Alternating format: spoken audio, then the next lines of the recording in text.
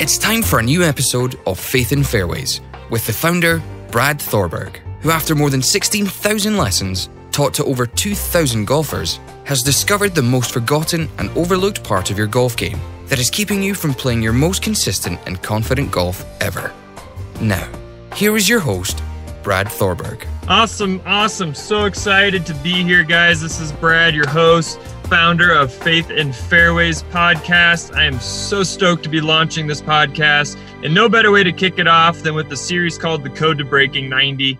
In today's episode, we're going to dive into why your golf game can't consistently break 90. You see, I have taught over 16,000 lessons over the last 15 years. I've been playing golf since I was 3, and really, I've just made a lot of golf swings look really, really good. But what I found is there's a huge hurdle to take a good-looking golf swing and getting it to perform in a way where you can start to consistently score better and break 90. And I've found people that, by implementing this code over time, even without the most mechanically sound swing, can still go break 90 consistently. So I found kind of the secret code to really start helping the average golfer consistently break 90, which is such a huge goal for so many. I mean, over 55% of most golfers don't ever break 100. And literally 76% of those who've come to me over the years, their number one goal is, how can I break 90? And that's what we're going to largely dive into. I'm so excited to be sharing this with you. For those of you who already break 90 consistently, you're definitely going to have some light bulb moments when we get into this of maybe where a few of your rounds fall apart. So you're going to definitely want to stay tuned. Also, you want to stay tuned because even with this code to breaking 90 and teaching you how to apply it on the golf course, there's still 3 major mistakes you're making before you even get to the golf course or to the first tee. You're going to want to stay tuned on how to get that free download with some very helpful tips to start implementing today right away to start helping you play more consistent golf instantly. So definitely stay tuned for that to get the lowdown on where to get that. But basically, we're going to dive into it today. Today, we got 5 major reasons why you can't consistently break 90. And we're going to give you some nuggets to really start applying today to help you kind of shift into a more positive direction, to help you start scoring and playing more consistent golf that you'd like to be playing. I mean, who here is frustrated with their golf game? I mean, this game of golf is so addicting yet so frustrating at the same time, and we keep coming back to it. So hopefully we can help it be more exciting for you guys moving forward to where it's more enjoyable and you're seeing progress happen more steadily over time. So 5 major reasons why you can't consistently break 90. Number 1 is too many of you are out there playing golf swing instead of playing golf. This is such a huge breakthrough for so many of my clients. But how many of you already walk out there and after warming up, maybe don't even warm up on the range, but you're on the first tee and you're already thinking, all right, man, keep my head down. Don't turn my hips, roll my wrists, whatever that is. You're already thinking of 2 or 3 or 4 things in your swing that you're trying to do versus just hit the ball at a target. And that's so common, especially those who've had a few lessons or, you're reading articles, watching Golf Channel, watching YouTube videos. You have all these thoughts and ideas and you're out there trying to make your swing look good versus hit a ball where you want it to go. I love using the analogy of throwing a dart. If you're playing darts and you're sitting there, basically if you're playing darts like you play golf, you're sitting there getting ready to throw a dart thinking, all right, 60% of my weight on my front foot, need to hold my arm parallel to the ground. I need, 90 degrees of hinge. I need to exhale when I release the dart. I mean, if you're thinking of those things, you're lucky to even hit the wall. But yet in golf, which is even harder because we're swinging a club at a ball at a high rate of speed, you're sitting there thinking of 4 things, yet still wanting and expecting this ball to go where you want it to go. And that's just not going to happen, guys. So we got to start to get you to focus on where you want the ball to go versus how to get it there. You can't be focusing on the mechanics. You got to be an athlete in your reactionary mind and in your subconscious mind where you're just reacting and letting hand-eye coordination take over instead of trying to make this beautiful looking swing and thinking your way through the process, because a golf swing takes like 1.2 seconds. There's no way you can think of 4 things. And even if you did and you look good, you're not going to like the results. So we got to start to get you playing golf instead of golf swing. That's a huge hurdle for so many of you. And one of the simplest ways there to really start to help you is the last thing you should be saying to yourself as you're over the ball about to pull the trigger is you should be thinking, all right, here's where I want it to start. There's where it's going to end. Here's where it's starting. there's where it's ending.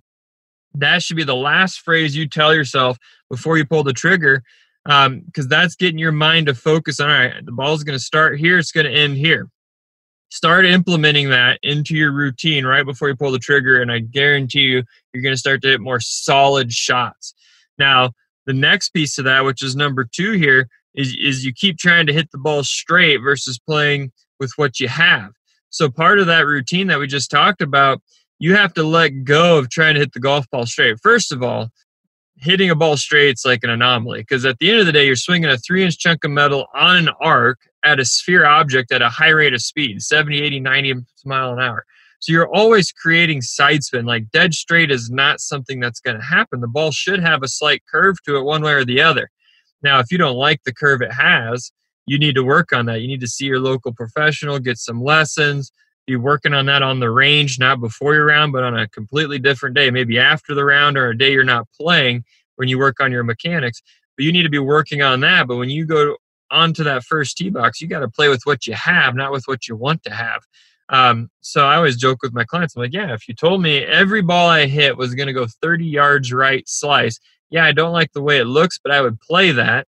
And then with my short game, I'd go shoot under par because I'm playing with what I have and I'm managing the course with what I have that day. Because I mean, realistically, if you go and you shoot 90, you're only going to make 30, 35 full swings that day. So you got to just play with what you have, not trying to change or create new thoughts to make the ball go straight or trying to play the ball straight all day.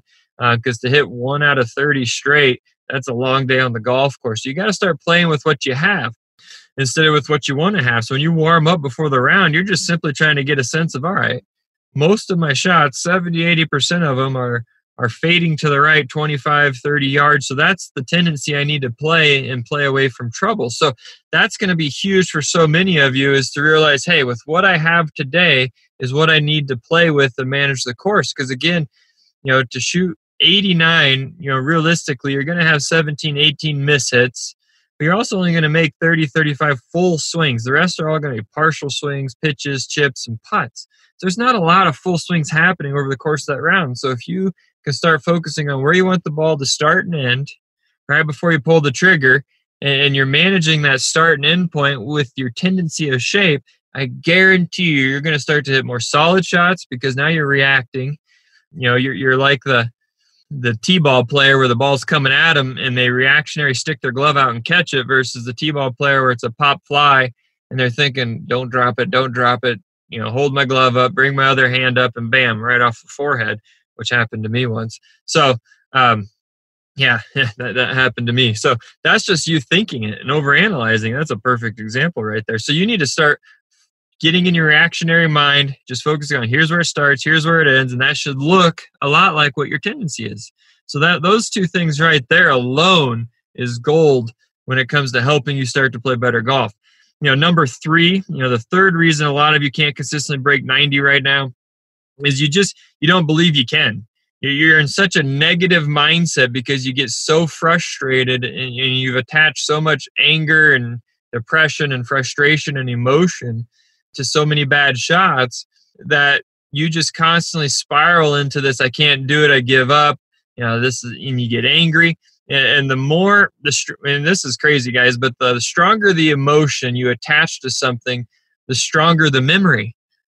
So I don't usually see too many of you out there just super excited, high-fiving, and positive. I see more clubs being slammed in the ground, angry, this is stupid, I give up, type of, where's the Bev cart girl? I need another round. I see more of that. So you've constantly been ingraining this negativity and these poor memories that you recall upon. So you don't believe in yourself. You haven't visualized yourself shooting, 87, and you haven't thought through that. You don't grab a club out of the bag and go, here's the best shot I ever hit with this club, I know I can do it again. You grab the club out of the bag and go, gosh, I hope I don't chunk this like I did on hole 3. I mean, we've all been there. So that happens so much to you. And golf truly is 90% between your ears. It truly is. That stat, that is so huge. The mind is such a powerful thing in this sport because this is the one sport where you're given 3 minutes to psych yourself out. So we got to start focusing on the good instead of the bad, because golf is a game of bad shots. Person with the better bad shots wins. So you're going to be hitting a lot of bad shots. that's golf, especially for those of you just trying to break 90. Because again, you're going to have 17 to 18 pretty bad miss hits over the course of that round. So you're going to have bad shots. You have to let it go. You have to get over the next shot, grab that club and go, all right, I've hit great shots with this. I once almost had a hole in one with this or whatever that is, but you got to remember something positive and then get into that routine of, all right, here's where it starts, here's where it's going to end, step up and just hit it. And trust where your mechanics are and play with what you got that day, not with what you want to have. Even though Brad has cracked the code to consistently breaking 90, there are still 3 major mistakes he's found from working with over 2,000 clients that will sabotage your round before you get to the first tee. Head to www.mygolfcode.com now to receive your free guide, where he outlines all 3 faults and provides you with some easy action steps to start playing more consistent golf today. But that's such a huge component, and it's really one of the biggest pieces, and it's why I started this whole podcast, is to really dive into the inner game of golf, of the mindset and the body, because it's holding so many of you back from playing your best golf. Because even with lessons and the best mechanics, if you don't learn how to use the mind to your benefit and get your body right, you're not going to play better golf. You're just going to have a good looking golf swing on video and still score lousy and be inconsistent. So we got to work on that mindset. We got to get you positives. And the number one way to start implementing that is what I touched on, is that was when you pull a club out of the bag, I want you, the moment you pull it out, think of the best shot you ever hit with it. And then set up over the shot thinking, all right, here's where it's starting, here's where it's ending, and fire away. So now you're getting focused on the golf shot. You're getting focused on target. You're remembering something positive. Gosh, guys, just those 3 things alone will dramatically change the enjoyment of golf for you moving forward for the rest of your golfing life. If you can implement those 3 consistently. Now, that's going to be hard. I've been on the course with clients trying to implement this, and it's funny how easy it is to tune me out because the mind is so powerful. So you're going to have to practice this. You're going to have to work on this. But just implementing those few things alone is going to dramatically change the way you play golf. So those are our first 3 steps. That's groundbreaking right there for you. Number 4, your tank isn't fueled correctly is such an important component that nobody realizes. I mean, how many of us, for instance, you're playing golf league in the afternoon. You wake up, you're busy. We all have full lives. We have kids, family, careers, volunteer, whatever it is that looks like for you. We're busy. Just humans today are busy people. So how many of us wake up and we don't really have a breakfast? We have some coffee or we grab something out the door. We're not having a good breakfast. We're not fueling our body properly. And guys, your body is a high performance engine. I mean, the human body is just amazing to begin with, but think of it, you need to start thinking of it this way. It's a high performance race car and you need to start fueling it in such a way. So if your day looks like skipping breakfast, kind of a lunch here, racing to the course, warming up, grabbing a 6-pack of beer and a hot dog, I mean, how do you expect to play your best round ever with a day like that of fueling your high performance engine? Like, that ain't going to happen. Like, you're kidding yourself. There's just no way that's going to happen. You're going to play your best round of golf fueling your body that way. So you got to start thinking the day you play golf, all right, I need a good breakfast. I need some high protein. I need to get the body going, the mind going. I need to start fueling my body so my mind can function.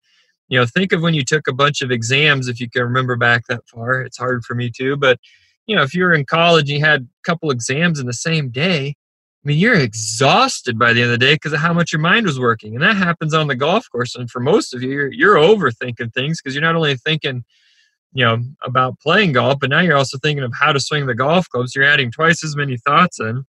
So you're double exhausted and you haven't fueled your body properly. I mean, there's a reason you see tour players eating bananas and nuts and protein bars and drinking water all through the round of golf, is because they're trying to keep their mind strong so they can focus and not have a mental miscue that leads into a double or triple bogey like so many of us have. So when you find yourself really struggling later in the rounds and you start to have some blow up holes, a lot of it can be just because your mind is exhausted because you haven't fueled it properly. So start paying attention. Bring some protein bars to the golf course. Really pay attention to water intake through the day before you get there. It's okay to have a beer or two, but try to have a beer during the round and the other one or two after the round so you can play your best golf if that's what you want to do. If you're trying to play better golf, you need to start treating your body like an athlete, like a high performance vehicle, and start fueling it in such a way instead of just putting garbage in and expecting, extraordinary results. It's just not going to happen. And number 5, your body just won't allow you to consistently break 90. You're just not in your body physically just isn't in a place to be able to do it. You have poor balance, poor stability, poor mobility. Such huge components. No matter how much power you have in the swing, and I've worked with some crazy CrossFit athletes, generate intense power. I've worked with former NFL football players. I've worked with some MLB players who played in the majors, generate tons of power. But if they don't have the balance, stability, and mobility to stay in control while swinging this club violently on an arc, then who knows where the ball is going to go. They can't make consistent contact. So if you don't, first of all, number 1 is balance. If you don't have the balance, your body, is not going to allow you to swing very fast because it doesn't want you to fall over. And those are all interconnected, mobility, stability, and balance. You need to be improving those. So if your fitness routine is non-existent, we need to find a golf fitness routine that's going to help you move forward, and not any of those crazy ones you see the tour players doing, because you're not a tour player. You're not an advanced high-level athlete yet. For a lot of us, we just got to learn how to balance on one foot for more than 30 seconds. So we need to find a routine that fits you with where you're at and can help you progress and get your body better, because the last thing you want to do is pummel one of your best drives of the day right down the middle of fairway, and now the ball's sitting 2 inches below your feet on a downslope, because, fairways aren't perfectly flat. So now you just hit a great tee shot, but you're in a position to where your body's just not going to allow you to stay in balance and make a good golf swing because you have poor balance, poor mobility, and stability. And now you just, you thin heel one off to the right, and then you compound it with some poor short game, and after a great drive, you just made double. Sound familiar? I've been there myself when I was younger. So that happens. And a lot of it can be just your body won't allow you to do it. So we got to get your body improving if you want your game and your scoring to improve. It just makes sense. So some things to start doing there, and like I hinted on earlier, is balance. We got to start with balance for so many of you. I see it as one of the biggest things holding many of my clients back, is they just don't have the balance to even execute a proper golf swing, especially when you start to deal with troubled lies. So some things to help you there from a balance standpoint is you need to start working on, and ways to implement this is start working when you're brushing your teeth. Stand on just your right leg when you brush your teeth, and stand on just your left leg when you brush your teeth. But now you're kind of doing another motion while trying to balance, which is going to help with the stability in that leg. Or when you're in the shower, shampoo on one leg and rinse it out on the other. With your eyes closed makes it really hard to balance. But we got to start improving the stabilizers in your legs so they can start to improve the balance when you're swinging on uneven lies, or you're trying to swing harder and harder to improve distance. Because that's a goal for so many of us, and it's such a crucial goal. I'm big into that, because if I can give my clients 10 more yards with better mechanics and balance and power, that's huge, because it's 10 yards off the driver and 10 yards off the next iron. That's 20 yards. So instead of having to hit a 6 iron, you're hitting an 8 iron into the green. Well, science. You're just going to have a better chance, because now you have more loft with a club that's an inch shorter. So the misses are less and the chance of hitting the green are far greater. So improving distance is so important, but you can't do it if you're not improving your body. Like, there's no way you're going to show up tomorrow and hit the ball 10 yards further if you haven't been improving your body. So we got to start improving the body, improving the mind, changing the way we think about things. So those are kind of the 5 major reasons why you can't consistently break 90 that so many are struggling with. You need to start focusing on where you want the ball to go, not how to get it there. You need to start playing with what you have versus what you want to have. We need to start being far more positive. We need to start celebrating the victories and realizing golf's a game of bad shots. Person with the better bad shots wins, instead of getting so negative and depressed and frustrated and attaching such poor emotion to bad shots, because we're going to have them, guys. That's just the name of the game. We got to start fueling our body properly, staying hydrated, getting in the protein to keep the metabolism up and the energy up and the focus up, so we can last the whole round instead of falling apart at the end. And if you truly want to be improving your game, you got to be improving your body. If you're not improving your balance, your mobility, and your stability, and your lower body power, then you're kidding yourself if you think you're going to be improving your golf game and hitting the ball further and making better contact. So those are the 5 major things that I see that holds most of my clients back from consistently breaking 90. You start implementing some of those things I talked about today, especially in those first 2-3, you're going to start to see improvement right away, guys. So start implementing those. Next week, we're going to start to dive into where you need your game to be before you can start implementing the code. So we're going to have basically a checklist of, all right, can you do these things? And if so, then you should be easily able to start breaking 90 consistently. So you're going to want to stay tuned for that, because we're going to lay it out for you, and you're going to be able to see, all right, can I do those things? And most of you are going to be shocked that yes, you can. I mean, I guarantee you 90% of you listening can already break 90. Your game is already good enough to be there, and you're going to find that out next week. And then we're going to dive into the code the following weeks. And by end of summer, early fall, live, you're going to be playing the best golf you've ever played. So stay tuned for that. Be looking for that. Again, so excited to be launching this. Can't wait to dive into this and really help you guys. But yeah, get out there, play some golf, implement those things. I'm excited to see where your progress goes from here. Have a great week.